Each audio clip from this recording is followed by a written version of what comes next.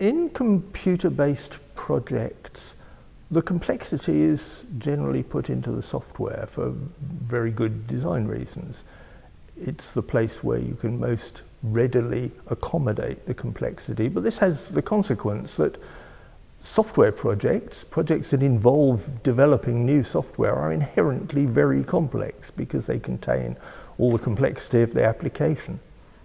And that complexity is very hard to manage. It's what causes projects to go wrong.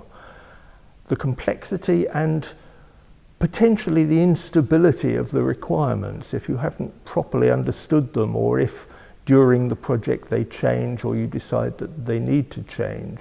When you're dealing with something which is a very complex structure, making controlled changes to it is an error-prone and difficult process. So it's not surprising that software projects overrun.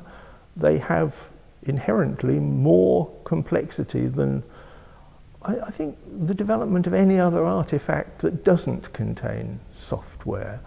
And you can measure that in a fairly simple way. If you look at the number of person years of design effort that goes into a major software project, it can be several orders of magnitude greater than the design effort that goes into building something like a skyscraper, for example.